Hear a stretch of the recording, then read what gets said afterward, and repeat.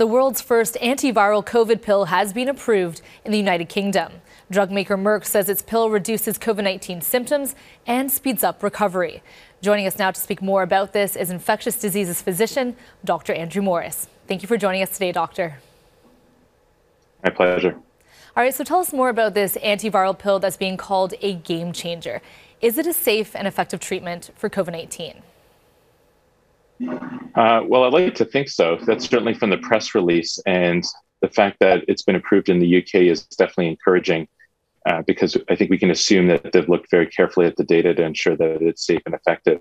But unfortunately for people like me who had advised other physicians on how to use treatments for COVID, we haven't seen any of the data other than from a press release, so we really don't know at this point.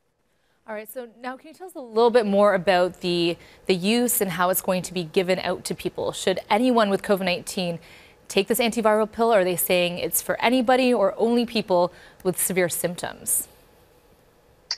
Yeah, so it's an antiviral drug, so it attacks the virus rather than the immune system, which means that it's probably going to be most helpful in people who are caught early. So that's going to be one of the challenges, is making sure that we can catch people early. It sounds like it's going to be around $700 for a course of therapy. So it's going to be fairly expensive. That's probably cheaper than monoclonal antibody therapy. So if it's very effective, it's likely going to be cost effective as well when you compare it to monoclonal therapy. But $700 is still pretty expensive. And so I think what we're going to want to do is make sure that we identify people who are really at high risk to have severe disease and catch them early, and then they could receive this treatment, which is basically a 5-day therapy. Okay, and Dr. Morris, the United Kingdom, as we mentioned, is the very first to approve the use of the pill. How long do you think until we see it approved here in Canada, and do you have any concerns or worries about this pill? Of course, we don't have it here just yet, and like you said, you've seen the press release just like we have. But yeah, any concerns or worries about the pill? Well, I think from all the information we have so far, the safety seems to be a low concern. Again, I really want to see the scientific evidence behind that, and I would really urge Merck to provide that to the scientific community. In terms of how quickly we're going to find more of that information and to hear if it will be approved, that's going to come from Health Canada. They have received all the documents that I believe they need, and so I anticipate we'd hear from them in the coming days to weeks.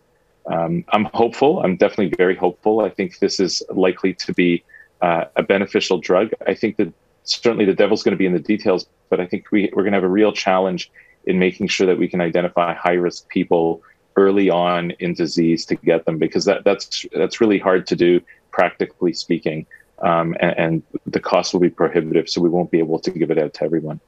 Right, and are there any concerns from those in the medical field that, people may see this pill as a magical cure for COVID and will just let their guard down? I hope not. I think we saw some of that with the monoclonal antibody therapies, especially in the US, where people did think that it was going to absolutely save their lives. All these treatments at the moment appear to be in relatively short supply when they do become available.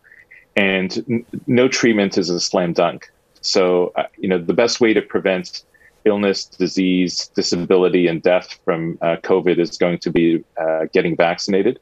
And I think I'd encourage everyone to really consider getting vaccinated if you haven't been, rather than relying on some of these therapies, which will probably reduce your likelihood of getting ill, but it's not going to be a total change. Thank you so much for your insight, Dr. Morris. We appreciate your time today. It's my pleasure. Thanks for having me. That's infectious diseases physician, Dr. Andrew Morris.